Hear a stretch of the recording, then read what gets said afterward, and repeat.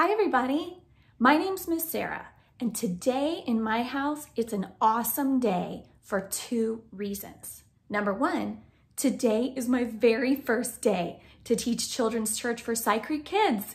I'm so excited, I could barely even sleep last night. Number two is that today in my house, it's a movie marathon day. Oh yeah, so I got everything I needed. I have my giant bowl of popcorn.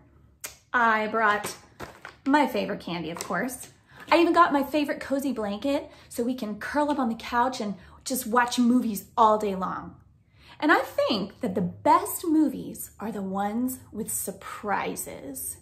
Like maybe Toy Story. Toy Story has some good surprises. Or let's see, Frozen 2. That's a good one. It's got some big surprises. It also makes me think about our Bible story for today. See, we're learning about a woman named Tabitha who had some humongous surprises happen in her life too. Come on, let's go read.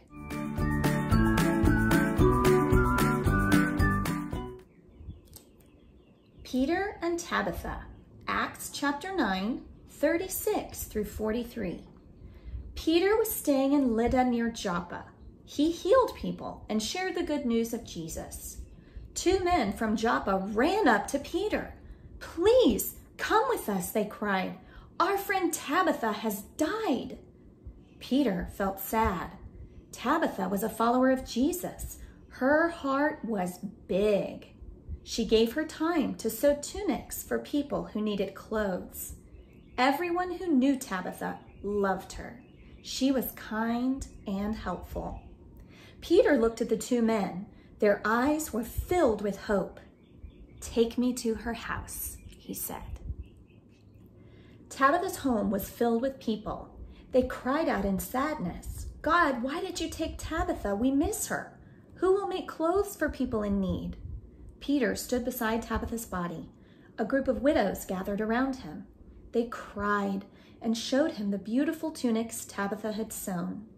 Peter asked them to leave so he could be alone. He knelt and prayed to God. Then he stood up and whispered in Tabitha's ear, "Tabitha, get up." Tabitha's eyes popped open. She saw Peter and smiled. Peter held out his hand and helped her up. When the widows saw Tabitha, they exclaimed, "Tabitha is alive! It's a miracle! God is so good!" Tabitha's story was told all over Joppa. More and more people believed in the Lord. I mean, whoa.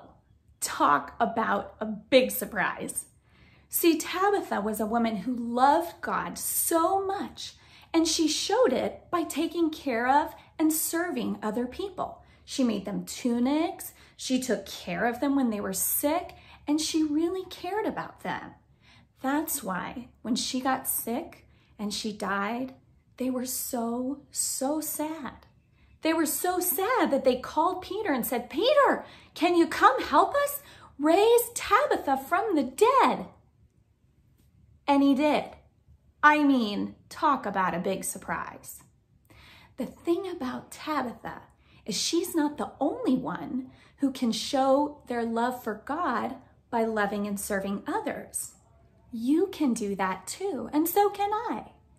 And you might be saying to yourself, "Miss Sarah, how am I supposed to show my love for God by serving others if all I'm doing is staying at home?"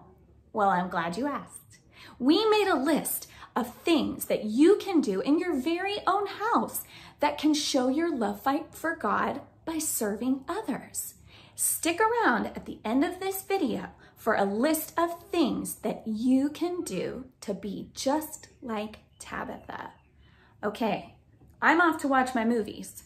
What I've been practicing is my popcorn tossing skills.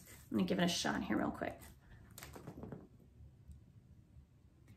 Okay, that didn't work, but I'm gonna keep trying. See you later, guys.